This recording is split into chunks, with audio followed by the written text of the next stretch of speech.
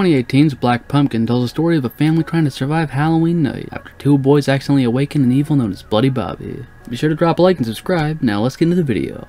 A couple of dickless douchebags working through some childhood issues. Hey, I'm not dickless. Not you, sweetie.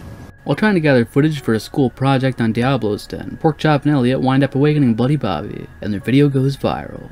We mainly follow Pork and Elliot's sister Lori, occasionally switching to other characters' point of view. Almost all of these characters were likable, some of them hateable, but most importantly, the majority of them all felt real, and they were fun to watch. Especially the crazy guy who warns the kids of Billy. Or Bobby. Yeah, his name is Bobby. Wait, God. Yes, Bobby.